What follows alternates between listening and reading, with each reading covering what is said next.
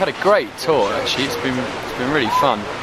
Everyone told us we were mad to come touring America in the middle of summer, but actually the shows have been great and the crowds have been great. And, everyone seems to have warmed really well to the new EP and stuff. So we're pretty made up by the whole thing. The original idea was to do some sort of single with like a couple of the tracks we did with Keane. So we did those last year and had a great time making that little sort of batch of music, I suppose. And we just wanted to put those out, and then we started to think, well, you know, we've got these other couple of songs that we really want to get out there, and you know, and then before we knew it, we had a sort of 8-track EP, which is pretty much an album. And then then the next thing we were sort of touring it for months on end, and you know, it's done really well. Basically, it's kind of, you know, just much more than we ever expected. Kind of mutual love of each other's music. That's where it started anyway, and with a couple of songs that were really just kind of sketches, were sort of unfinished things, and we wanted to collaborate with someone from the world of hip hop. So he was kind of pretty much top of the list, I suppose. And it's lovely when someone who's kind of top of your list of people you'd love to work with actually then turns around and says, "I love your music, I can't wait to come and work with you guys." So there's great chemistry there, and you know, it just it went really well. He came over to London in April last year, pretty much a couple of weeks after we phoned him. So he then came into the studio. He is pretty much the most relaxed person you'll ever meet, and he just sort of sauntered in and spent a few hours just listening to a loop, just scribbling notes down and working stuff out on his computer, and then suddenly got up to the microphone and sang for like an hour, and this amazing, beautiful, fully formed piece of music came out, and we were all pretty excited. You know, like Tom said, we had a couple of tracks that were really just sketches, so they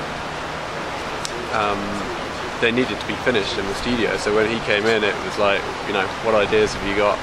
How can we finish these tracks together and make them better than they would be if it was just us doing our thing? And yeah, I mean, he added a lot to them, especially Stop for a Minute. It was basically just a verse and chorus, if that, when we took it in, and you know, between us we built it up into this fully formed thing, which we're really proud of.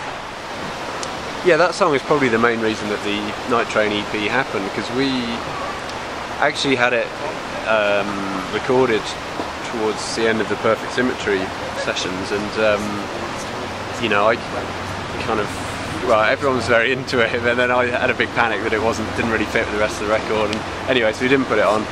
And then when we were in the States touring Perfect Symmetry, we started playing it live, and suddenly sort of all fell in love with the song again and got really excited about it, and we just thought, we've got to get this out there. So that kind of became the sort of focal track of the EP. It's a song that's, you know, well, it's one of your favourites to sing, isn't it? It sure is, yeah. Big Hook. Yeah, I love that song. It's very emotional, and it's got, you know, it probably has that sort of bit of smouldering kind of building thing more than any other Keane song. So it's yeah, it's turned out to be something that we really love, and yeah, I hope people love it as much as we do. Tim seems to keep ending up working with these incredibly beautiful pop starlets. Names? Kylie Minogue and Gwen Stefani and Nicole Scherzinger. Shall I go on? Have you got anyone else on your wish list? Well, it's tricky, because it's always nice.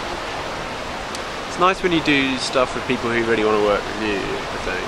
I mean, there are lots of people that we absolutely sort of idolise, you know, especially again from the world of hip hop. I think you know, Jay-Z and Kanye are two people that we kind of really look up to. But and actually Kanye West has been really supportive of Keane and very enthusiastic about us over the years, and we've done a little bit of stuff together but haven't quite brought anything to fruition. But so it'd be nice to follow through on that. But I think, you know, as we've learned from working with Keane, it's kind of nice just when these things happen organically, and you know, it's not too much sort of, you know, our people will talk to your people and we'll try and find a window somewhere in a soulless studio somewhere, you know. So if it's just, you know, you get on the phone and enthuse about music and then good things happen, I think that's the way to do it. We're going back. I've just been looking at the weather. We're going back to the most appalling British summer, if you can call it that. So it'd be nice to be able to say yeah, we're going back to lovely kind of classic British summer, but it's not going to be. But we have got a bit of time off, haven't we? Yeah, this is the end of our touring for Night Train, so it's we're actually really excited about the new songs we've got for the next proper album. On the course of this American tour, we've been doing a lot of talking and experimenting with new songs and trying to make them really perfect, which has been a great kind of group effort. And a lot of fun. So I think we're just very focused on the next album, and so I think between now and probably November, I think we'll be just trying to finish the songs and kick ideas around, and hope that we can go in sort of towards the end of the year and start rehearsing up some amazing new songs.